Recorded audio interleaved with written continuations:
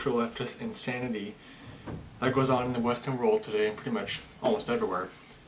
Now there are Barbie dolls that are polygamous and basically into polygamy now. I mean, so it's a more tolerant in sexual diversity and whatever, but now they have Barbie dolls that are basically polygamous. Pretty weird and pretty perverted, but this is from the babylonbee.com. It says, in a move to be more open and inclusive towards different sexual orientations, Mattel announced Thursday the company is releasing Barbie Polygamy Edition, a series of dolls that feature Ken with multiple wives.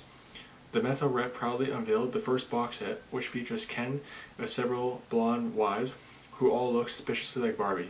Love is love, quote, love is love, whether that's a man doll with a man doll or Ken with multiple Barbie lookalikes, a Mattel rep said.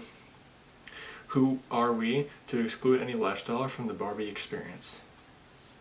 The company was reportedly inspired to create the set when the fundamentalist Mormon family in Utah couldn't find a Barbie set that accurately represented their lifestyle to give to their 12 daughters for Christmas.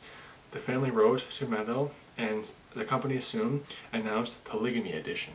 So you got the Mormons who are into polygamy saying they want this polygamous Barbie doll, and the social leftists are just bowing down and catering to them. Pretty weird. Continuing.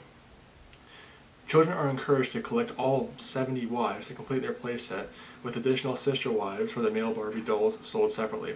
The toy is expected to sell out quickly this Christmas season, so make sure to run to your local Target, Walmart, or Ensign Books to pick up a set today. So it's going to sell out, these polygamous Barbie dolls. Definitely shows the moral downfall of America and just the Western world in general, pretty much. So now they're going full Mormon, accepting polygamy. What does the Word of God say about marriage? Because some say, oh, the Bible condones polygamy. There are instances of polygamy in the Bible, but it does not condone this sinful act. What is marriage? What is a biblical marriage? Mark chapter 10, verse 7 to 8.